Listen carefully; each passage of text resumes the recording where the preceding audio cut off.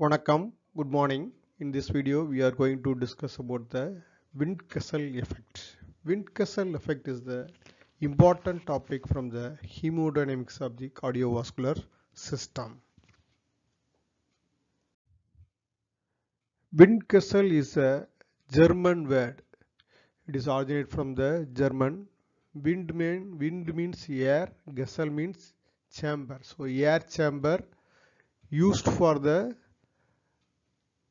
firefighters, routinely used air chamber in German used for the firefighters. That Windkessel word is taken for the Windkessel effect. The Windkessel effect is proposed by the Otto Frank. He was also proposed the Frank-Starling's law. Windkessel effect seen in the large arteries like aorta. It has the more amount of the elastic fibers. During the systole, the aorta is stretching due to the more amount of the elastic fibers. So systole producing the stretching, it is mainly due to the elastic fibers. That time the kinetic energy is stored in the elastic fibers.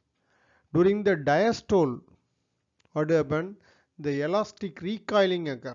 Due to that, the stored kinetic energy is recoil the elastic recoil effect. The elastic recoil effect is called as the Windkessel effect. Windkessel effect. The systole routinely produces the pulsatile nature of the blood flow. Pulsatile nature of the blood flow.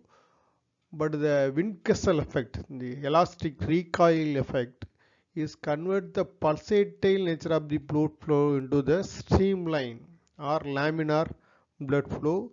It is important for the tissue perfusion.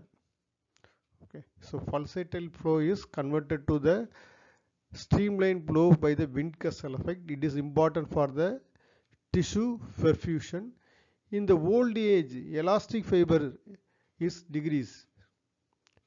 The old age elastic fiber is decreased. So the elastic recoil effect also decreased. Elastic recoil effect also decreased. So decreased tissue perfusion occur at the old age due to the decreased Windkessel effect in the old age. Thank you for watching this video. If you like this video, share your friends. Those who are not subscribed this channel, please subscribe. Thank you once again.